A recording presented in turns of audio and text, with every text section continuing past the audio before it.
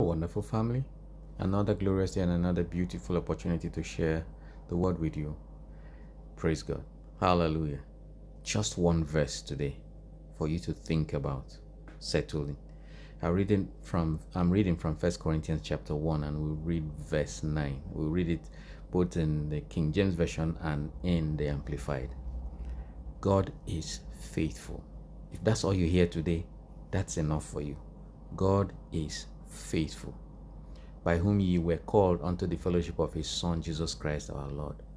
God is faithful. Let us see what the Amplified says.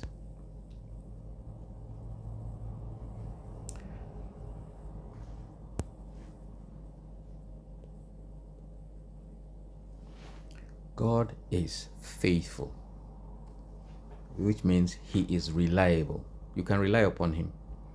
He is trustworthy and ever true to his promise. That's what makes him faithful. He is ever true to his promise. Has he said something to you? If he says something to you that he will do, that is a promise. And that he's saying that he is ever true to his promise. If he has said something to you, he will do it.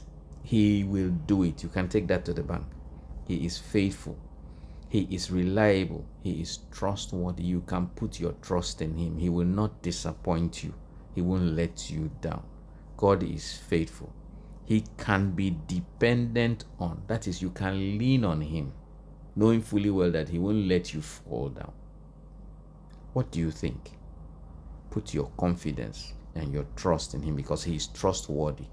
Put your faith in him because he is faithful.